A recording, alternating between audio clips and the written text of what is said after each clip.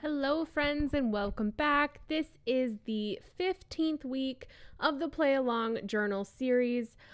We still have quite a few weeks to go and it has been so fun working in these two journals with you from beginning to end. So starting this week, I am combining the two videos into one video every week.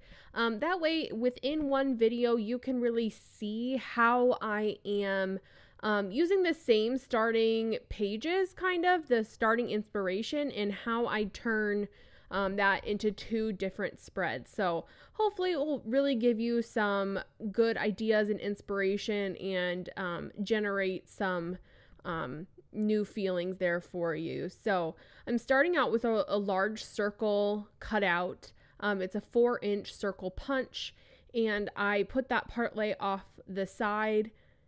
And why I did that is I don't always like to try to contain a shape into the page itself. I feel like it makes it feel too controlled and I want things to flow more freely. So in order to do that, I like the shapes to remain organic and kind of go off the edges.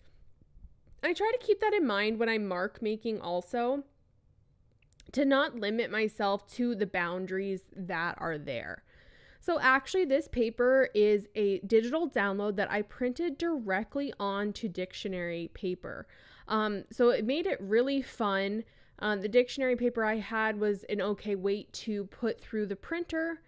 And so you get the designs of the digital download, but the interest of the text and stuff behind it. So that's kind of another fun technique to do with digital downloads if you're wanting another way to use them in your artwork.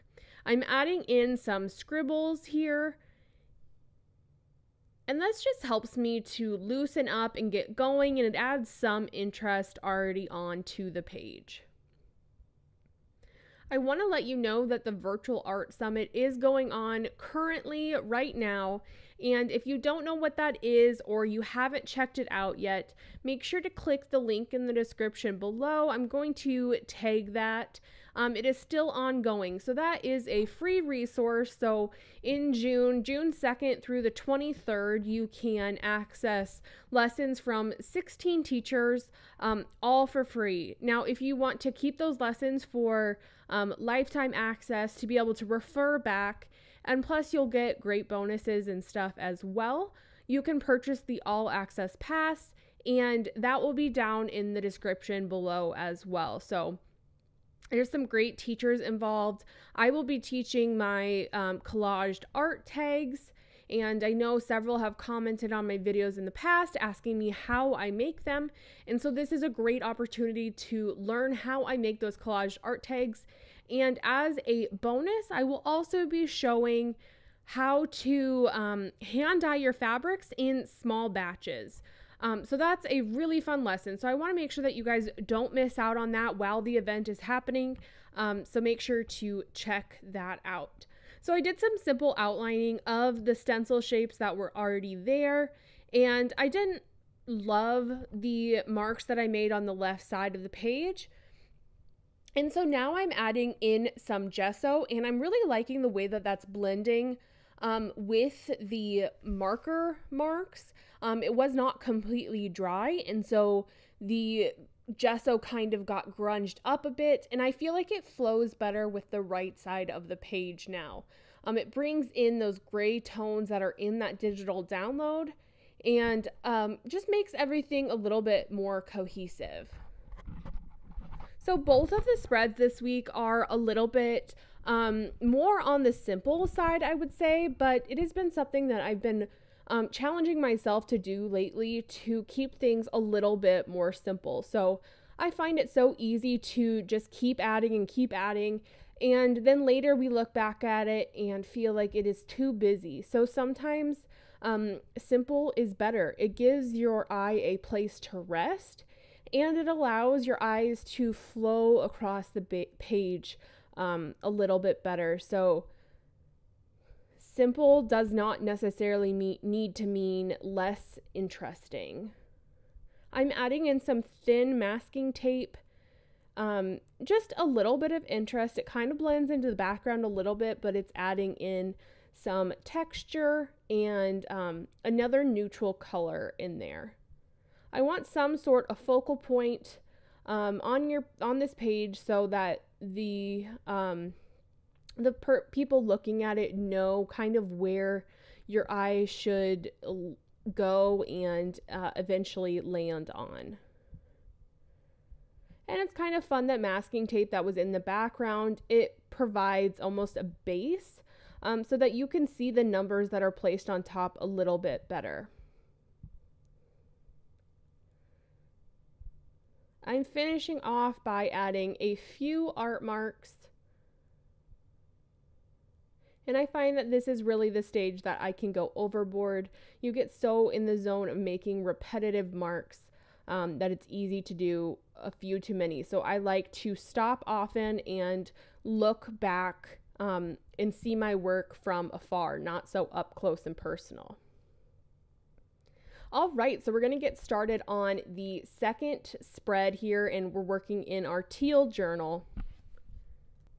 So on this spread, I want to dive right in and get some color on this page.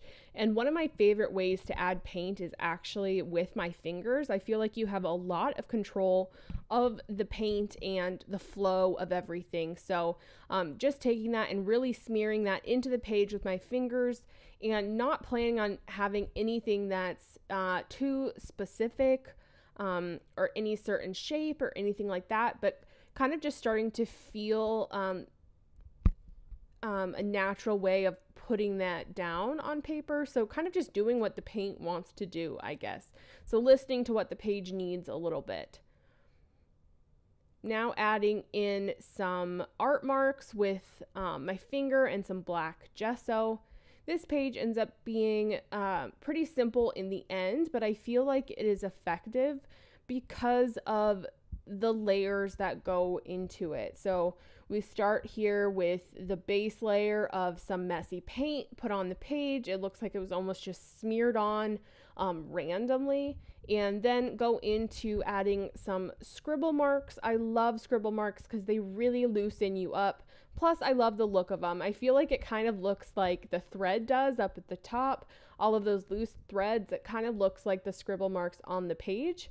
And this all just helps you to create more organically and to get into the flow of creation. Since I know that this page is going to stay relatively simple, I know that I want some sort of major focal point. And I think this really helps on the simpler pages to add that degree of interest. So I'm taking these little thin wooden numbers. I believe I got them at the dollar store. And I saw them. I thought that would be so fun to be able to paint them and use them in art journals too, because it adds texture, it adds dimension without them being too thick, that it doesn't interfere with the overall art journal. So I took my finger in some white gesso and scribbled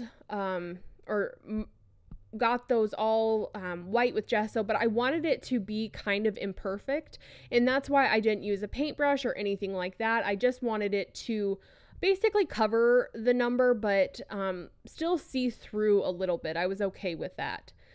That's a Stabilo all pencil that I added to the sides. I probably should have let the paint dry a little bit more before bringing my damp paintbrush in. So it's definitely mixing with the white more than I intended from the beginning, but I'm actually really enjoying the like ghostly gray that's added. And now with the extra pigment that's on my already damp brush, I'm actually bringing in that gray color to the journal spread itself. And so I think this will really tie everything together, the gray of the numbers, but then also just a little touch of gray on the page as well. So since that color did turn out more gray than I originally planned, I'm going to bring my pen, my black bold pen, and add a few little black art marks on top of it. And I'm actually going in the parts that I already kind of darkened, giving myself a baseline, a little bit of guide, some borders to kind of stick within. I don't want it to be perfect by any means. But just like I did on the left side of the page there, I did those vertical lines, and I really enjoy the look that it looks when you do art marks inside of like a splotched paint area. I'm using my hot glue gun to put these numbers down. It's kind of a funny story. I have almost never had a hot glue gun in my life, and I am so artistic and do so many crafts that it's always been kind of like a funny thing that I haven't had a hot glue gun. But I saw this one and it is cordless, which is kind of awesome. So if you're doing a lot of like hot glue crafting, I don't think you would enjoy it because maybe it's not powerful enough. But I've really been noticing that inside my art journal and different art journaling things, and with mixed media and creating little fabric clusters or bead clusters, all these different things, it's kind of nice to have that hot glue gun that it heats up within like 30 seconds. And as I said, it's cordless. So that's kind of nice.